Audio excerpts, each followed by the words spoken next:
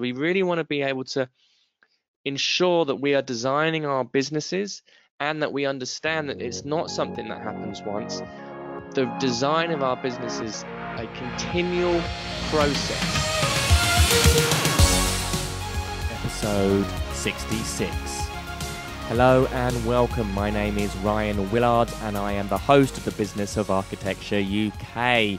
And welcome to this week's episode. And I thought that I would give you a little treat. I don't know if it's a treat as such, because you get to hear from me, and I haven't done any content for a little while. And I recently did a webinar on Friday evening, which I absolutely love doing, and I called it Fail Forward, Fail Fast, 10 of my business calamities and the alchemy of applying iterative design to an architecture business. So a little bit of a mouthful there, but what I've included in this week's podcast is just a small segment of the webinar. The webinar was about 2.5 hours long, so there was a lot of content in there. And one of the ideas for me that I think is the most, personally, this is what I really, really love, is this idea of iterative design. So as architects, we're very good at doing designs where there's a kind of circular process where we refine things, we test things, we look for feedback from clients, from planners, from other sorts of external groups, from physical constraints, and that kind of informs the way that our buildings emerge and appear.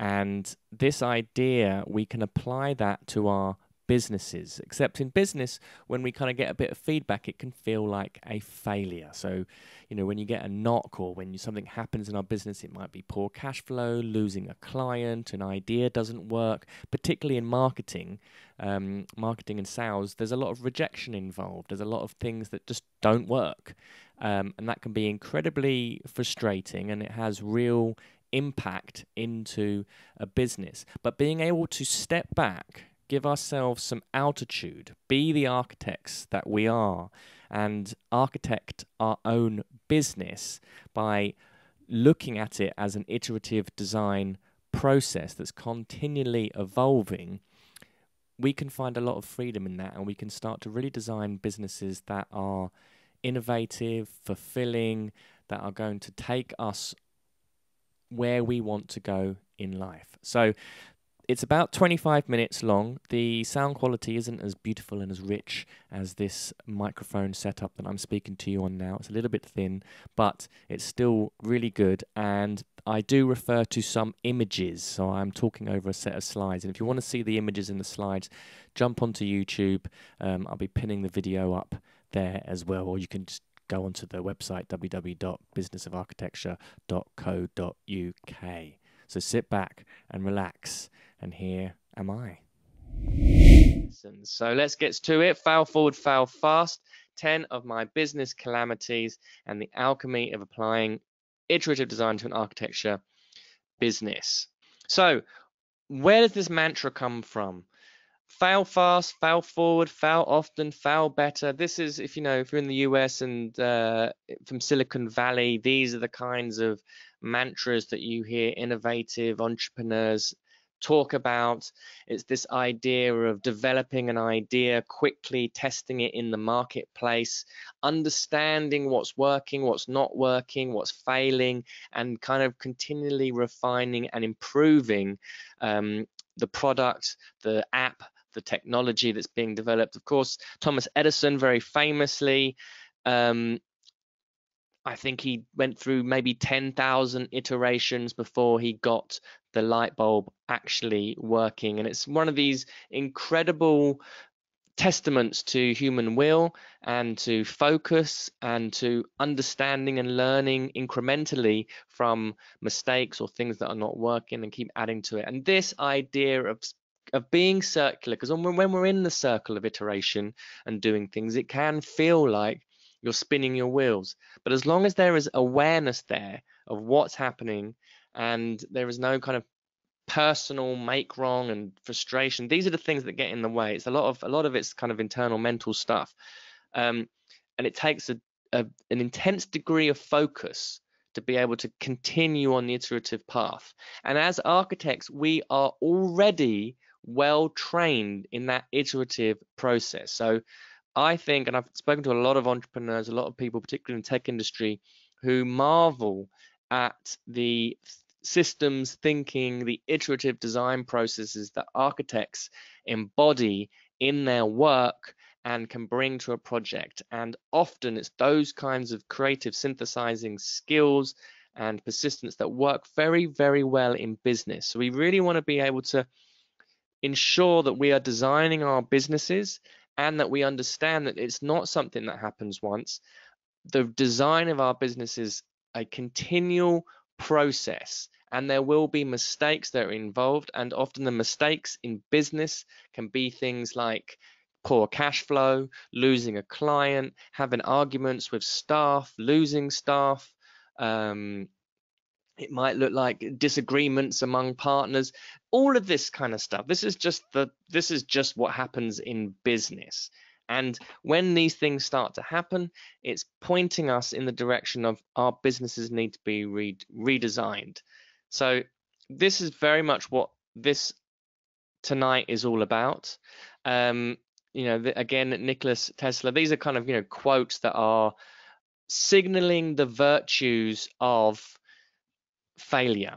And of course, that's quite a common theme with many great performers, people of notable experience, people who have developed incredible things, all talk about this process of failure. So I really want us to love failure. I want us to embrace it. I want us to be interested in it. I want us to be listening deeply to our failures, our mistakes, celebrating them, sharing them. And also part of this is about the importance of being able to share our mistakes as an industry is incredibly important for everybody, because I know many architects do not like to talk about the business failures and do not like to talk about marketing failures or sales failures or competition losses. And that's just natural. We want to be able to portray our best selves, our best version of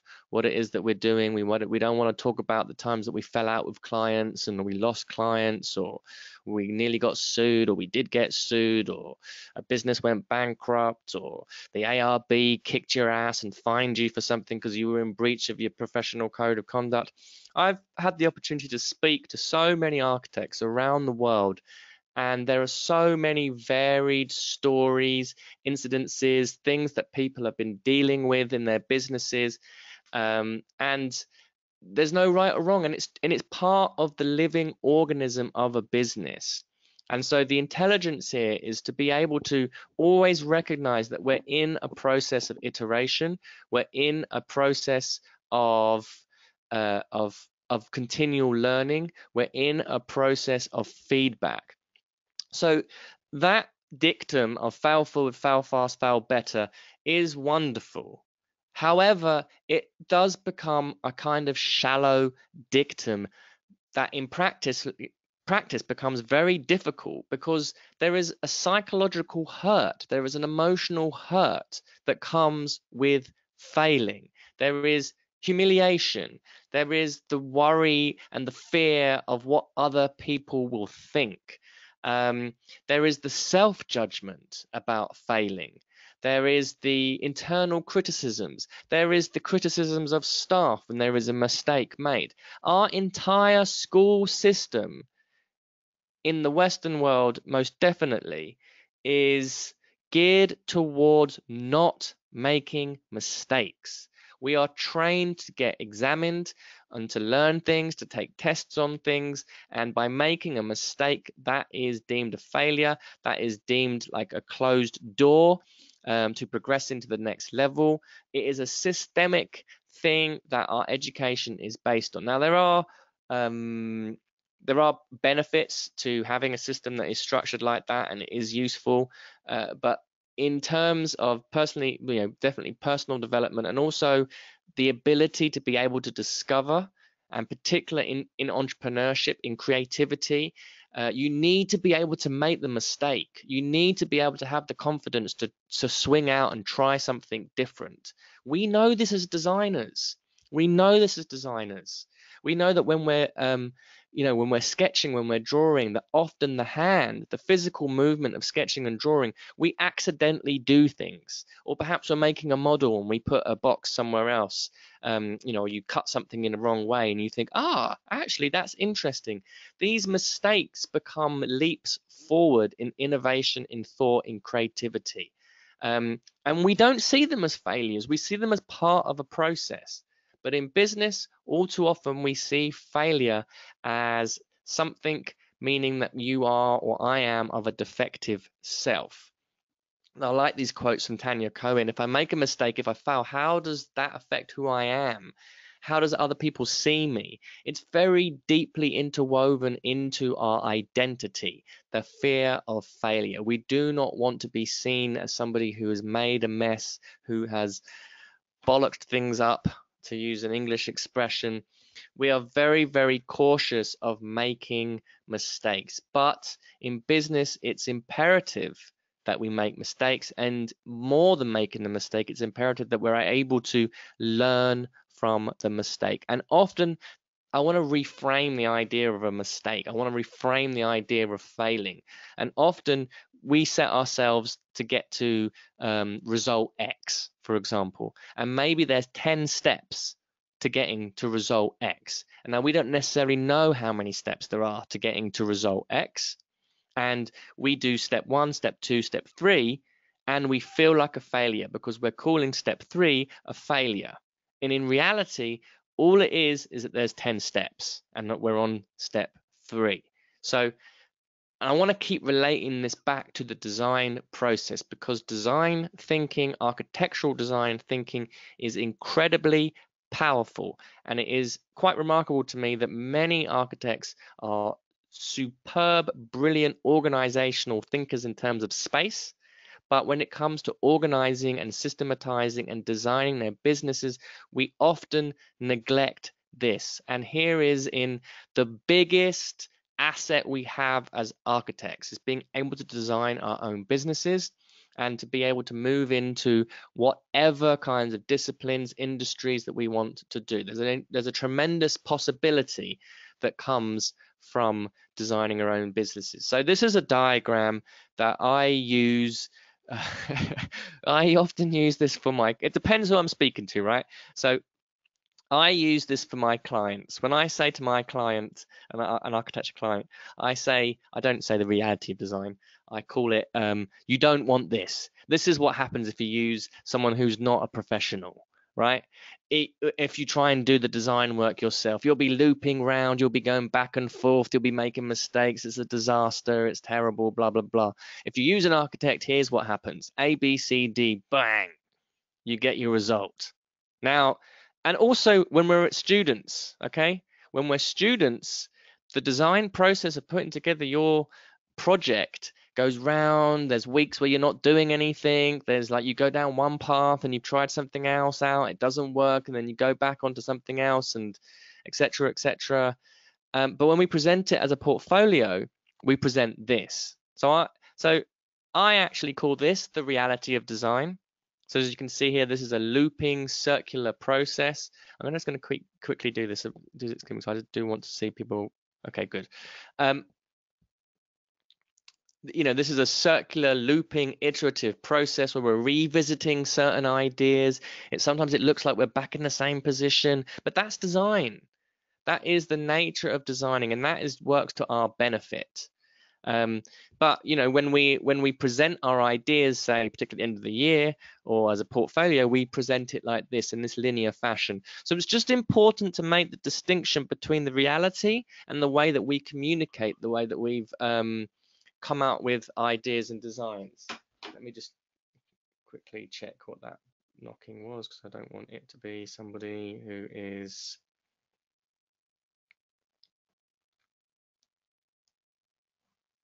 excellent. Okay, good. We often talk about this linear process. So we want to be aware that the linear process from A to B to C is an illusion. It's not real. It's just how we communicate the complexity and the reality of design. Okay, so it's the same with business. We have an illusion that business goes from A, B, C, and D, and there you go. You've got a result, and you've got something very simple happen. And this is the reality of business. Business is like design, it's iterative. You are allowed, one of the beauties of running a small business is that you're allowed to pivot, you're allowed to change direction, you're allowed to change building typology, you're allowed to experiment, you're allowed to speculate about what architecture could be, you're allowed to go into different disciplines as long as you can find a market need for something and it's able to produce income, or it doesn't even need to produce income necessarily because you can find something else that produces income and it allows you to do research over here. There are so many different ways that you can set up your business model to fulfill on what's important to you. It's amazing. But we want to be aware of this iterative design process because this iterative design process is at the heart of it. It's at the heart of how we design our buildings, how we work with our clients. And when we start applying it to our own businesses, it begins to really unlock a lot of power. This is another little funny sketch I saw somebody post on Facebook the other day. The what I planned and the what happened, and this kind of squiggly mess of a line. Now, as architects, we know that we need to plan. You know, when you do anything of that you're trying to accomplish or achieve, that planning is essential because it gives you a focus. You start thinking about it. You start trying to reverse engineering the solution to figure out how it works. And a plan, without planning, you won't even get an arrow that's going, in that kind of in the right direction. You'll just get nothing. You'll just be skidding and spinning around nothing. But when we've got a plan and we've got an idea, a vision in our heads of where we're going, there's like a North Star, there's a compass point. That kind of anchors down the chaos of the iterative process. So again, I want us to be thinking about that, about the importance of actually having a plan and working your plan and revising your plan, because actually your plan needs to be an iterative design process as well. Okay, so everything has got this looping, circular, causal feedback mechanism inbuilt into it. Now, I could talk for hours and hours and hours about those kind of iterative feedback loops, but I will spare you on this particular webinar. But it is very, very important, and it's a very deep way of thinking and an innovative way of thinking about common problems in our lives, in our designs, in our business. So this idea of planning and reverse engineering, that's kind of thinking about where do I want to be in 10 years time? What do I want to be doing? What kinds of projects do I want to be looking at? And then figuring out, okay, if I want to be doing hospital projects, who's going to be commissioned? Where would that project have come from? What kind of conversations would I have had to have? How many conversations would I have had? How would those conversations have come about? How did I get introduced to that person? How many times did I get someone say no to me? What kind of statistics are involved in that, the probability of doing that? Just thinking that through in the mind first kind of starts giving you a clear vision, a clear plan, and then you can start taking action on that plan, and there will be this circular process. Sometimes, and this is very much what I've done in my business, this is how I kind of convince myself that what I've done is okay, is when you're running a business that there are sort of emergent strategies. I'll come to that in just a second. But as I said, it is very akin to this design process that we go through with our projects and with the organization of complex buildings. This is a bit of eye candy, some visual vitamins because we like buildings. And this is Sverre Fehn. I love Sverre Fehn. He's a Norwegian architect, beautiful, beautiful. This is one of these buildings in Hamar that just sort of blew my mind when I went to see it. It's an old agricultural site, agricultural museum, with some really interesting sort of incisions, and it's always beautifully photographed. And again, this process of drawing, of sketching out ideas, we know that these plans, that these sketches, there'll be a sketchbook filled with these little ideas of just trying them out again and again and again before it comes, before it appears as these beautiful interesting organizational plans. And of course, before it ever gets anywhere near to its built form, it's gone through this iterative process. And when we start thinking about iterative processes as well, when we're doing simultaneous projects as well, there is a blending of different iterations. Peter Salter recently completed this building, Walmer Yard in the UK, again famous for his beautiful hand-drawn sketches. I like hand-drawn sketches. I like using the analogy of sketching by hand because the hand communicates things to us that we're not always aware of. The hand will often jump to solutions without us realizing, without us consciously thinking about it.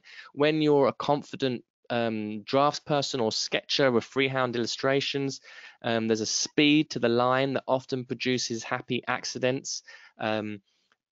Interesting things happen. This is kind of, as architects, we're good at nurturing creativity. We're really good at being able to cultivate creativity in these kinds of, through these disciplines and the way that we think about organizing space. And we realize that we've got to fight and massage and do it again and again and again. And that's the joy, and that's the joy of it. It's the real enjoyment that comes from designing. So bringing that to our businesses.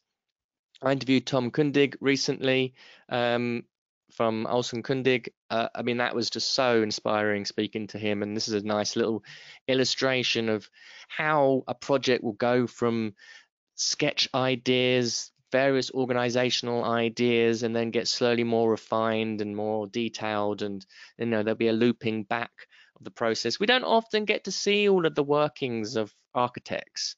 Okay, and again, just go back to that idea of the myth and the reality. Okay, so when we see buildings and projects put into books and things like that, there's always a kind of structure to it, because obviously you need to be able to read with some sort of logical sense. But the reality of it quite often is a very circular design process. So these are some.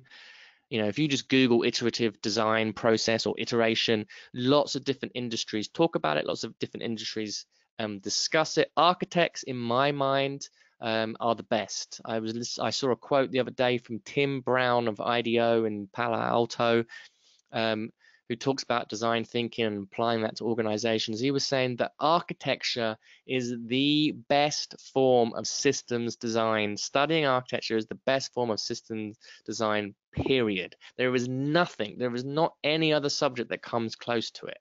And I could talk for hours about how exciting it is, how exciting the tech industry finds the skills of the architect.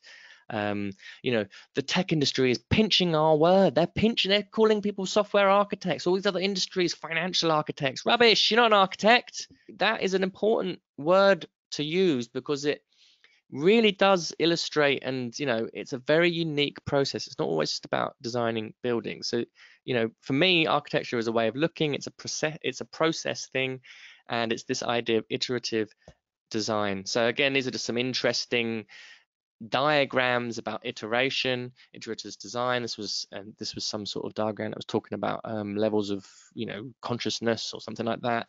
On the right there is a diagram used by a user interface designer talking about the iterations of designs that are needed to produce workable solutions for app interfaces. This is a bit more product design, and you've got loops within loops, but again you've got this same kind of feedback mechanism. And I'm going to simply communicate the power of iterative design with the Ouroboros, an old medieval symbol of a snake eating its own tail, the self-generating snake eating its own tail. This is very much embodies this idea of iteration, of looping, of feedback, of doing things again and again with continual regeneration and growth and refinement and improvement. Now, we could go really deep into this in terms of where this idea of looping and iteration appears in lots of different cultures and lots of different disciplines, of regeneration. Lots of religious texts talk about it. It's really, really fascinating. But for now, let's use the snake, the Ouroboros, and just think about iterative design in that process. Now, part of iteration, I was talking about earlier, the kind of idea of accidental sketches being the things that inform our architecture and our buildings, the unintended patterns that kind of suddenly create something new and exciting. Now, in business, that idea is called emergent strategies.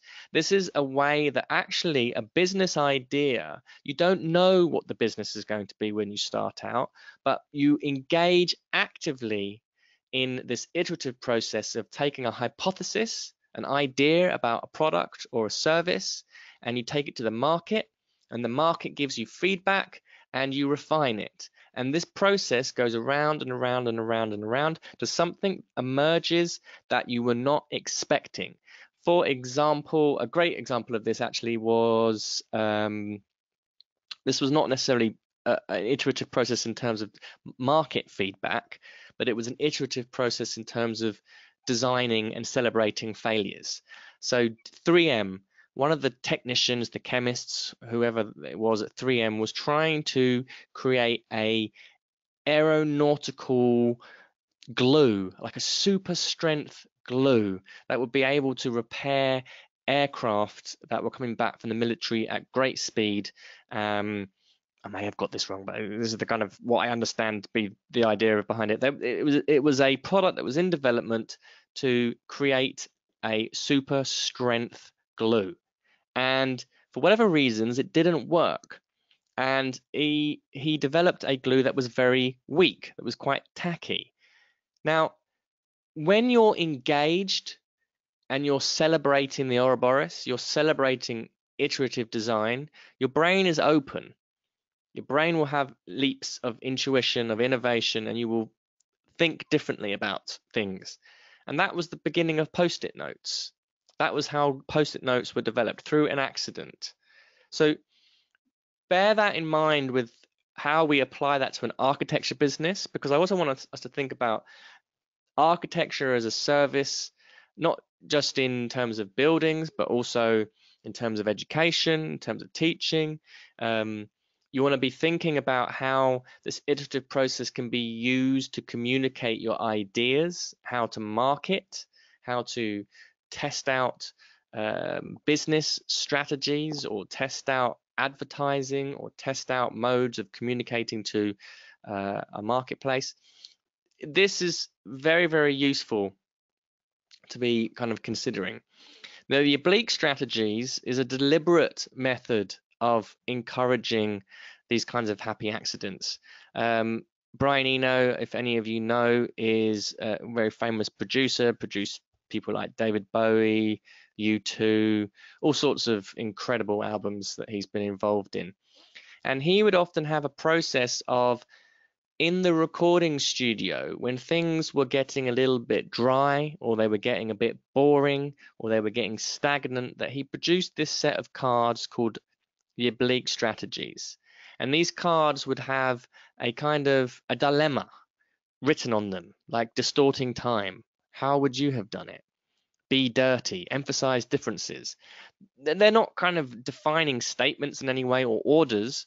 They're just kind of these interesting dilemmas that you want to try and engage with. And again, it was this way of deliberately introducing a form of feedback, or a way of kind of, rather than just going around and around and around in a circle, we want that kind of spiraling effect. We want that spiraling of refinement. So this was a way of kind of instigating creativity, of designing in happy accidents and mistakes. And that's a wrap. Thank you so much for listening, and don't forget to book your 15-minute chat with me by using the link in the information. I look forward to speaking with you.